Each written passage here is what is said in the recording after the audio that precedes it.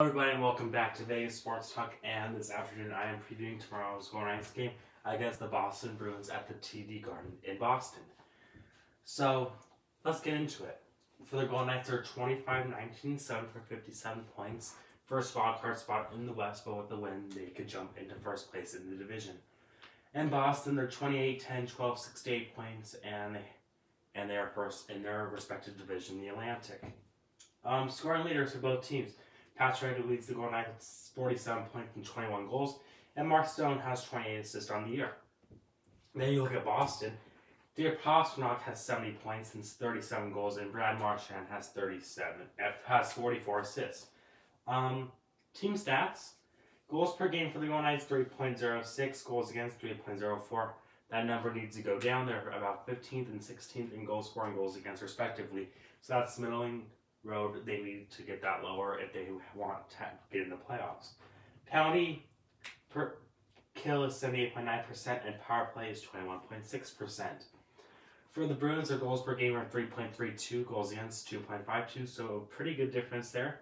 Power play 26.3% and penalty kills 83.6%, so their special teams is their strong suit. Plus minus, this is the different stat for today's video. Although I don't really agree with plus minus, it shows what players are most valuable for the team. Stevenson plus 14, Pacioretty plus 10, and England's a plus 10.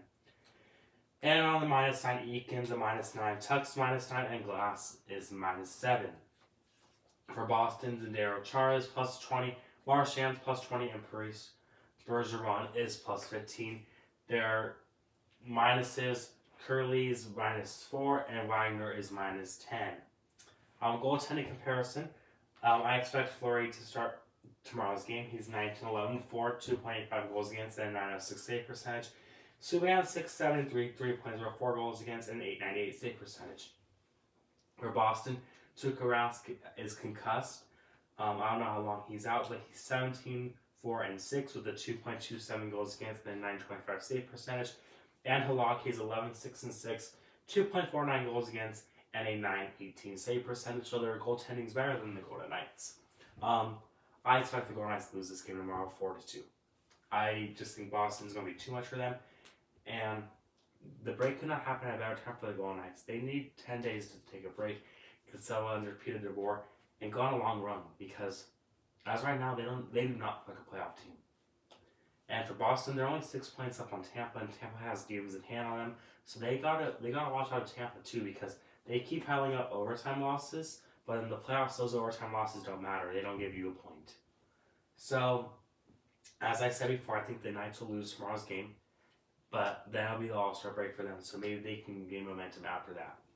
So, thank you guys so much for watching. I'm going to have a fun video to post in a little bit about Paul Weir and the New Mexico Lobos. So, watch out for that, and make sure to follow me on Twitter and Instagram at Vegas Sports Talk, where I post other content as well. Thank you guys so much for watching. I'll talk to you guys again soon.